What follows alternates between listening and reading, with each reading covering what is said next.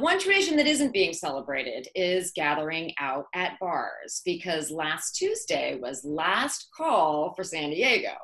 And we should probably be thankful that things in San Diego were open as long as they were because many counties, remember, were on that watch list of the governors way before we were.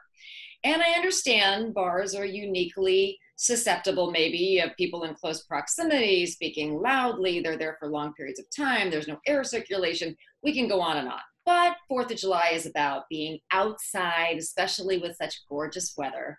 So we will try to stay home and enjoy ourselves tonight without going out, even though I understand there's a lot of pushback to the governor's orders, closing parks, closing beaches, then reopening beaches. Many people ask me as a lawyer, Wendy, how are these cases going to be litigated in court and what's going to be the response?